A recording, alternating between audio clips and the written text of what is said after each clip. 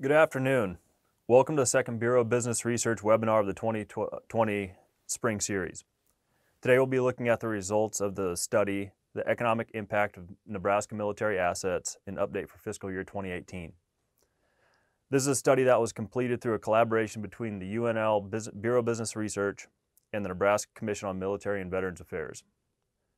Today's presentation is sponsored by the Bureau of Business Research, which is part of the Department of Economics within the College of Business at the University of Nebraska-Lincoln. My name is Mitchel Herian. I'm a project director here at the BBR. Today I'm joined by Phil O'Donnell, who serves as the Military Affairs Liaison with the Commission on Military and Veterans Affairs. Dr. Eric Thompson, the director of the Bureau of Business Research, also co-authored the report. Before we begin the presentation today, I'd like to point out several features of the webinar. As you can see, we'll be using a PowerPoint to present the results of the study that we conducted. One feature of the webinar is a chat window where you can chat with other participants of the webinar. We also have a question and answer window where you can type in any questions that you might have for Phil or I. We look forward to any questions that you might have, and you can type in your questions at any time. However, we will answer questions at the end of the webinar after the presentation has been completed. I'll now turn the presentation over to Phil, who will provide an overview of the Commission on Military and Veterans Affairs and briefly describe the purpose of the report. Thank you, Mitch, and thank you for your active interest in military and veteran affairs in the state of Nebraska. Established in 2016, this 11-member commission strives to preserve and protect military installations across the state, attract new missions to military installations within the state, and serve Nebraska's military and veteran families. Members of the commission include the Director of Nebraska's Department of Economic Development, the Adjutant General of Nebraska's National Guard, the Director of Nebraska's Department of Veterans Affairs, and 3 appointed members from each of Nebraska's 3 congressional districts. Additional members include the Veterans Program Coordinator with the Nebraska Department of Labor, the Chair of the State Committee of Nebraska's Employer Support of the Guard and Reserve, the Commander of the 55th Wing at Offutt Air Force Base, the Commander of the 557th Weather Wing, and the Commander of the United States Strategic Command. The key deliverable of the Commission is its annual report to the Governor and Legislature. In 2017, 2018, and 2019, the Commission contracted with the University of Nebraska-Lincoln's Bureau of Business Research to assess the economic impact of Nebraska's military assets. In addition to the economic impact, the annual report includes a summary of military assets in Nebraska and Commission recommendations to the Governor and the Legislature. For 2019, the Commission put forth 6 recommendations that have their roots in a 2008 Base Realignment and Closure Task Force report, which these recommendations were validated in 2017 and in some instances expanded in 2018.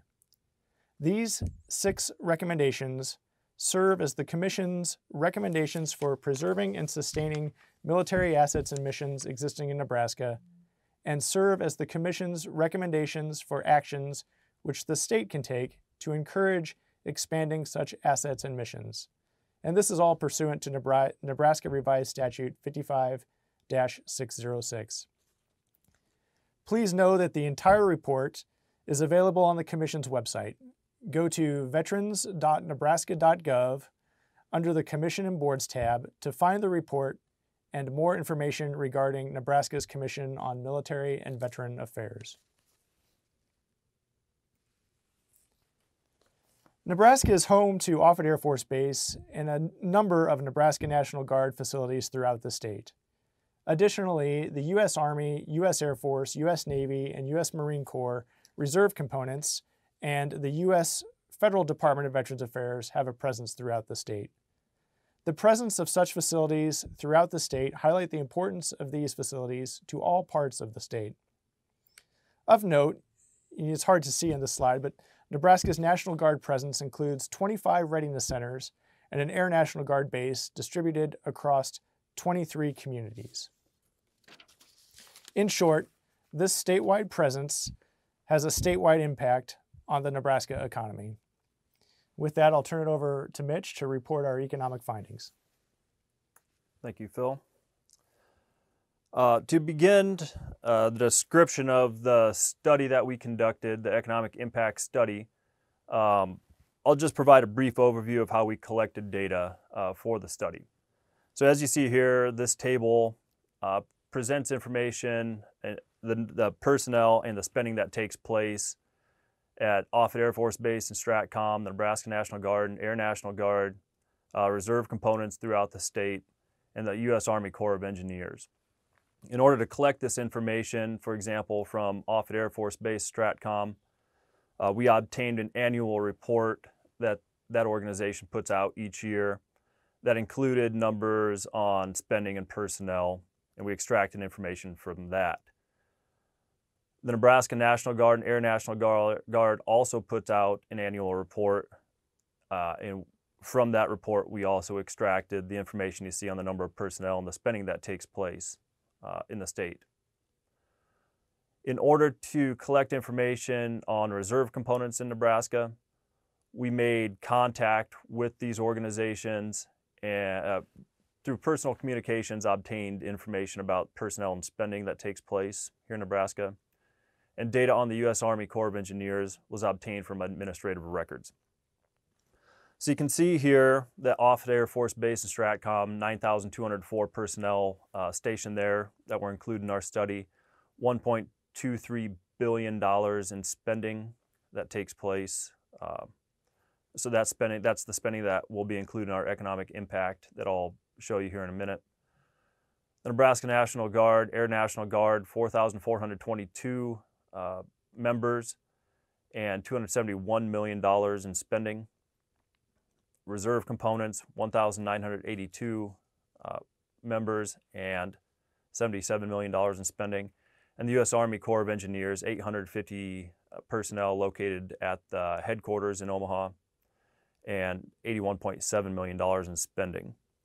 I would note that in terms of looking at the personnel and spending in relation to previous years, so fiscal year 2017, personnel stationed in Nebraska was down just a little bit, while spending actually increased just a little bit in Nebraska when you sum all these categories together. Another component of spending that we looked at for the impact study was retirement spending on retired DoD personnel. So this information was taken from the Office of the Actuary, the DoD Office of the Actuary. You can see 13,636 retirees receiving compensation in Nebraska for a total of $380 million in payments in fiscal year 2018. Again, I would note, compared to fiscal year 2017, that the number of retirees receiving compensation was actually down just slightly, while the annual payments increased slightly, so suggesting that a greater amount per person, per retiree was distributed.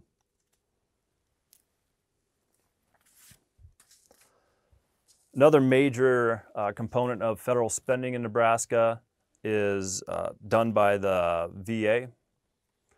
This table presents the breakdown of VA spending, and this information is taken from a spreadsheet put out by the VA each year. So you can see the greatest amount of spending by the VA was toward compensation and pensions. Next greatest was medical care, taking care of vets in Nebraska. Other categories you can see: construction, education and vocational training, general operating expenses, and insurance and indemnities. There are 48,723 unique patients served by the VA in fiscal year 2018. This comes out to be about $24,685 spent per unique patient by the VA in fiscal year 2018. One other component of VA spending that's not presented here is GI Bill spending, so support of vets who return to college after their service or go to college after their service. This will be included in impact analysis here in a couple of moments. But GI Bill usage in Nebraska peaked in 2015. This is a trend that was similar to other states. And again, if you go view the full report, you can see what those trends look like in Nebraska and other states. So as Phil mentioned a moment ago, not just the VA, but all components have a statewide presence. This map presents VA spending per county in Nebraska. Not surprisingly, what we see is greater amounts of spending in higher populated areas around the Omaha and Lincoln metropolitan areas. This map gives you an idea of how that spending is distributed throughout the state when you look at spending per veteran in each county in Nebraska. So here you can see when we look at the data this way, the dollars are spread a little more evenly on a per capita basis. So you can see in central Nebraska, the darker shades indicate higher levels of spending per veteran. You can see central Nebraska and western Nebraska are you see some of the counties where the highest per veteran spending takes place. Again, this information is included in the full report, and we even go a little further in depth in some of that information. So that just gives you, again, those are some of the descriptive statistics related to spending that takes place here in the state by the federal government in support of military operations, retirees, and veterans. Taking all the information I presented to you just now, we conducted an economic impact analysis using IMPLAN. So IMPLAN's an industry standard tool to estimate the economic impact of spending that takes place in states and localities or nationwide. So what we see in this table are the 5 major categories that we estimated economic impacts for. The first row, military bases and installations, so that includes OFIT, STRATCOM, National Guard, Air National Guard, and reserve components. We see an economic impact of $2.34 billion on the state, supporting 24,954 jobs, and a salary, total salary of $1.32 billion spread across those 24,954 jobs. Next, retirement and pension distributions to DoD retirees. We see an economic impact of $401.3 million, supporting 3,021 jobs and a salary of $123.5 million across those jobs. VA spending, an economic impact of $1.72 billion, 13,757 jobs supported, and a salary of $676.6 million spread across those 13,757 jobs. U.S. Army Corps of Engineers spending, $160 million,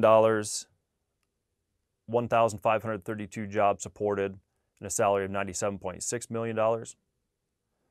And GI Bill spending, $40.3 million of economic impact, 426 jobs supported, and $20 million in salary. And again, just to give you an idea of how these numbers look compared to last year, they are very, very similar. In fact, military bases and installations, the economic impact of $2.34 billion is almost exactly what it was last year. Slightly fewer jobs in fiscal year 2018 than fiscal year 2017. VA spending, the economic impact there as well was very similar to fiscal year 2017, as was the number of jobs supported and the salaries. So not a lot of movement from fiscal year 2017 to fiscal year 2018 that we saw.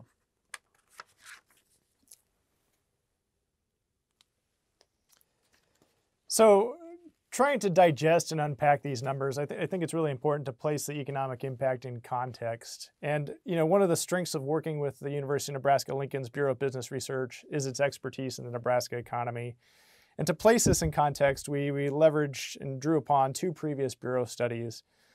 For example, we looked at a BBR study from 2015 on the insurance industry and a 2017 BBR study on the ethanol industry in Nebraska. And as you can see from our 2019 report, you can see how the economic impact of Nebraska's military and Veterans Affairs spending in Nebraska compares to those two industries. And it compares both in terms of the amount and then also the number of jobs. And so it's really important to use both the people who use the tools and use similar tools to try to make these sort of comparisons. So, and for the final part of the report is really the commission recommendations.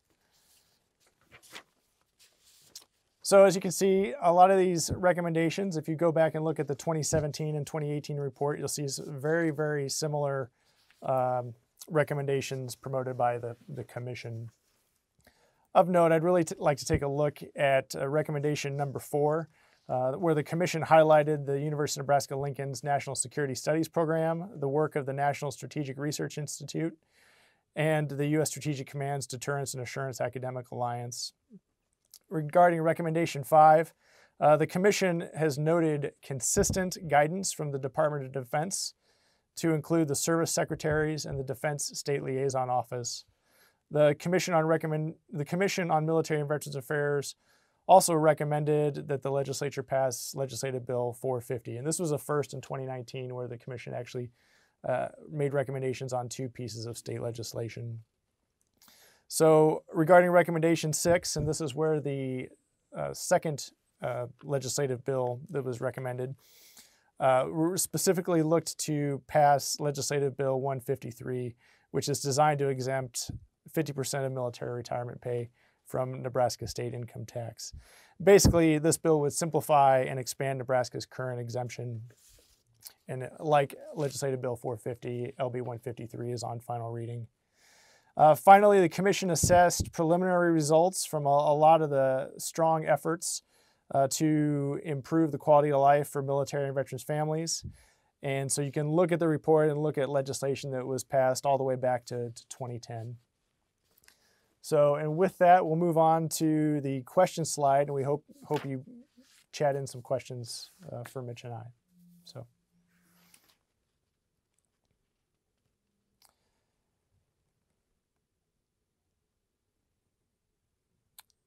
as we wait for questions, I will just point out you can see the Nebraska National Guard helicopters, a UH-72 Lakota helicopter. We actually have 8 of these helicopters in the state that were used extensively in 2019 for the flood relief and recovery. We also have 9 Black Hawk helicopters and 6 Chinooks in addition to the 8 Lakotas. It looks like there are a couple of questions asking whether the slides will be available. Yes, I believe we'll be sending electronic copies of the slides after the presentation. Right. I'd also like to emphasize, be sure to look at the Commission's website on veterans.nebraska.gov and take a look at the 2017 and 2018 Commission's reports as well, because these Commission reports, the body of knowledge is building upon prior year studies. So, in Nebraska, we do a pretty good job of looking at this. I've had the chance to talk with colleagues in different states and look at their economic impact reports. So I think we have a pretty good model and methodology compared to other states.